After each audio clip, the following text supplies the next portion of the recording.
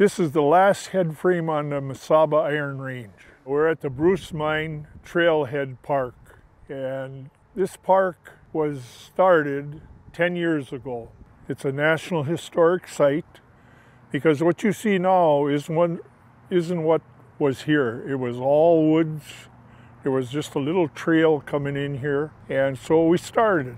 I live down the road on Highway 5 here, and I drive by every day, go get my mail and stuff like that, so I could hardly see the place because there's so much trees in the way. What happened, there's rumors going around town that they were talking about tearing us down, scrap iron. And then I talked to a few people and said that this is about the last one on the range, and I didn't want to see it go by. So that's where we got started on this here project. It was going to be torn down in 1978, and a group of people in Chisholm, they saved it. They got it registered as a National Historic Site, and then it sat, well, until 10 years ago. This head frame, which is one of many, but the last one standing on the Iron Range here, it worked from 1926 to 1938 that it produced.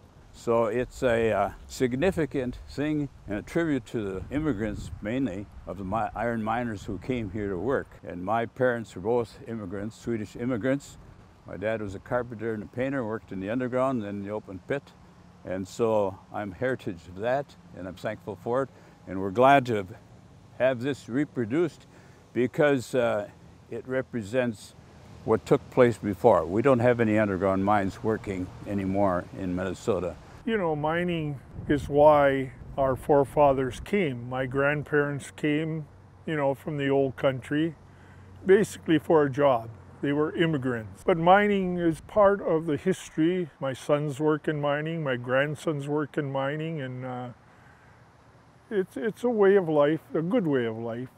And this is just a little bit of history to remember all those people. We feel this is not just for the town, this is for Minnesota. You know, we can be proud of these immigrants that came and were willing to work and established and taught us how to work too.